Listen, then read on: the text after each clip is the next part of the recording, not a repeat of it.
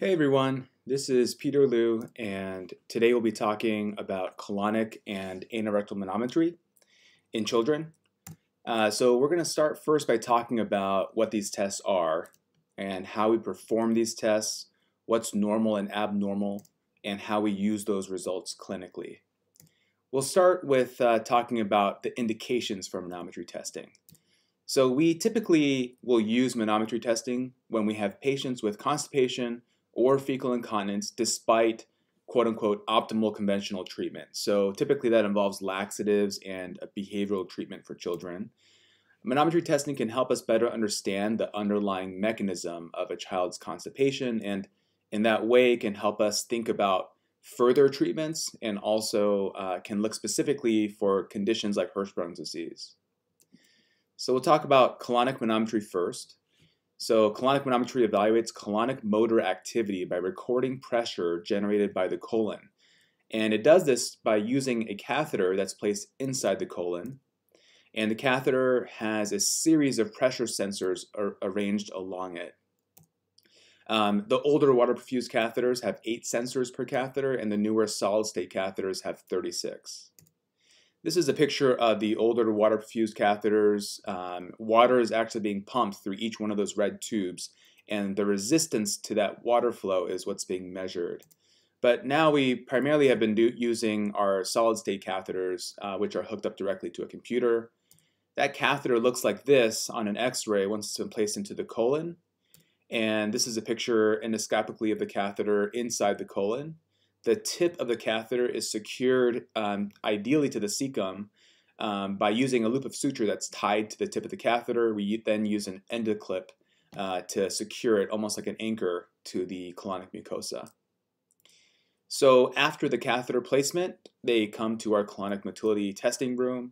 And there's several phases of the study. So first we look at fasting colonic motor activity, then activity during a meal, and then postprandially. The final phase is when we give them medications like bisacodyl and sometimes glycerin to try to provoke a response. This is an example of a tracing from a water-perfused catheter. So there's 8 sensors, and the top line is the one that's furthest inside the colon. The one at the bottom of the screen is the one that's furthest out, so sometimes that's actually out of the body. The x-axis is time. And for the water-perfused catheter, increases in pressures are represented as spikes in that line. But we've been using more solid-state catheters more recently. And as you can see, in our typical screen for that, we used color to represent pressure.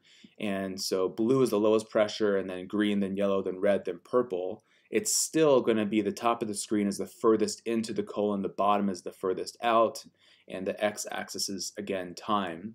This specific image is showing kind of the transition between a fasting phase and a meal.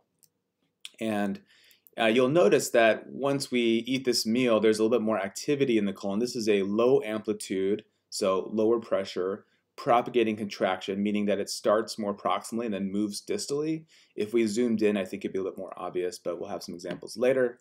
And that increase in activity is called the gastrocolic reflex. This is kind of oftentimes the most meaningful part of the study once we give a stimulant to try to trigger high amplitude propagating contractions. So you guys can see clearly it's higher pressure. It moves from proximal to distal steadily. And that lower line at the bottom of the screen, that area of pressure is actually the anal canal.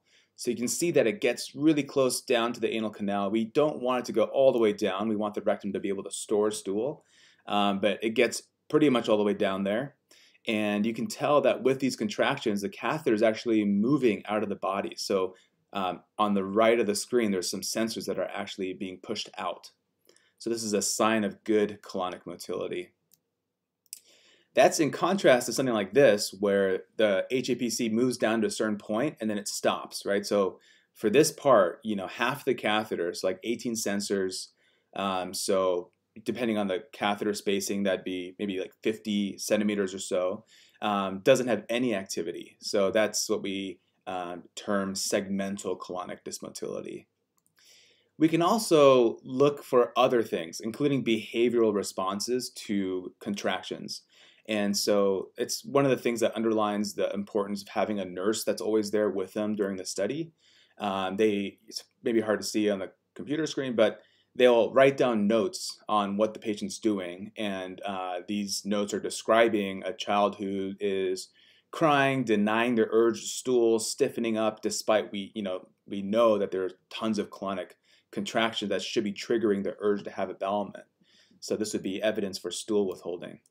So how do we use these results? Well, if it's normal and there's normal colonic motility, we may further adjust our laxatives. We can consider anterograde continence enema treatment.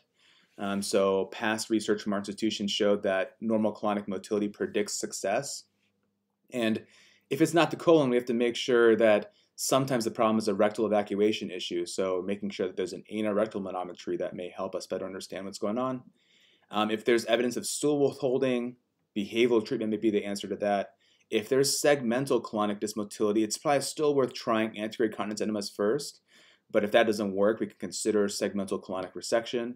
And colonic inertia, when there's no motility, especially for younger patients who are failing to thrive, we think about creating an ileostomy, giving the colon some time, restudying in the future, and using that to decide whether a takedown would be appropriate. For older patients, sometimes we'll have to consider more extensive colonic resection. Moving on to anorectal manometry testing. So much like the colonic manometry, this one's measuring anal sphincter and rectal function, but also sensation. And it again involves a catheter that's placed into the lumen. So this one's just into the rectum. The catheter has 8 sensors that are arranged much closer with a balloon at the end. It looks kind of like this. This is the solid state version. And the test can be performed awake, which is what we prefer. Typically for kids older than 5, that's going to be possible. Sometimes younger kids we can manage. But it can also be performed under anesthesia in certain cases. So if kids are delayed, can't tolerate the test, 1 to 5 is kind of a tough age. Sometimes it can get by with distraction or sometimes even hypnosis. Because of the anesthesia, we'll try to combine it sometimes with an exam under anesthesia, plus or minus an anal sphincter Botox injection. But if it's under anesthesia, it really limits the study to just looking at resting pressure and whether there's a rectal anal inhibitory reflex, or RARE, which we'll talk about in a little bit. This is what the catheter and balloon look like inside the anal canal and rectum. And when they're awake, the test, again, goes through several phases. The first one is we try to measure the resting pressure of the anal sphincter. We ask them to squeeze, measuring their squeeze pressure. We ask them to push. And then the nurse will gradually inflate that rectal balloon, which is to look for that RARE, but also to measure rectal sensory thresholds. This is what the tracing looks like. So again, pressure is represented as color, and that bar across the top of the screen is actually the sensor that's closest, that's most inside the rectum, kind of where the balloon is. And then the other sensors are what's showing that main part of the screen. You can see that there's this area of higher pressure in the middle. So above that is in the rectum and below that's outside. And so that's the resting pressure of the anal canal.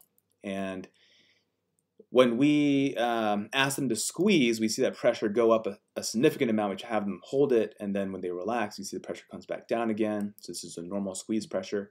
We then ask them to push. And when we push, we expect to see our abdominal pressure, which is translated to rectal pressure. We expect to see that increase, which it does. So you can see an increase in pressure along that top bar. But here you can see the anal canal pressure also increases just as strong, if anything, as strong as the child before who was intentionally squeezing. So this is an abnormal push test. We want to see that pressure actually go down to allow stool to come out. So this test is suggestive of pelvic floor dyssynergia. So there's not coordination between the abdominal pressure and relaxing the pelvic floor.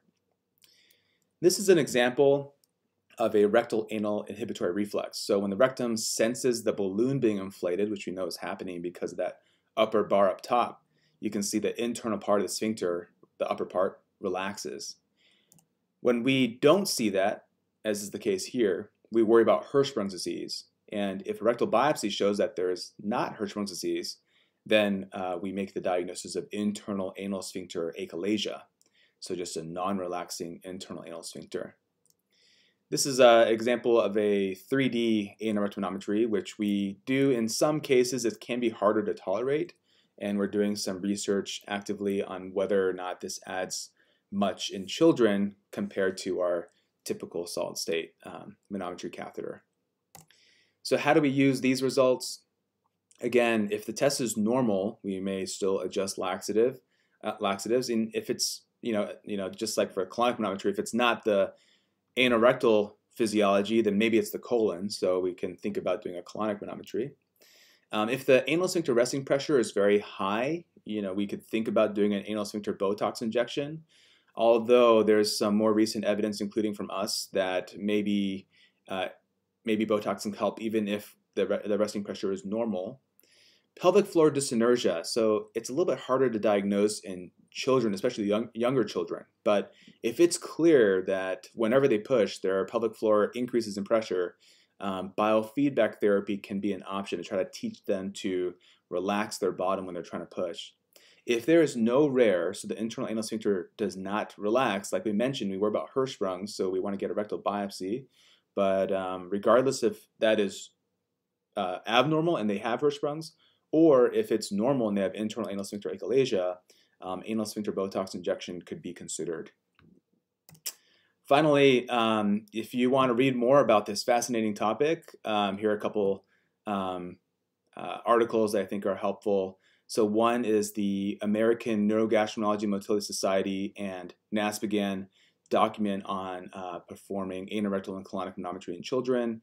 And the second one is a description that we put together of kind of how we think about the evaluation and treatment of more severe constipation.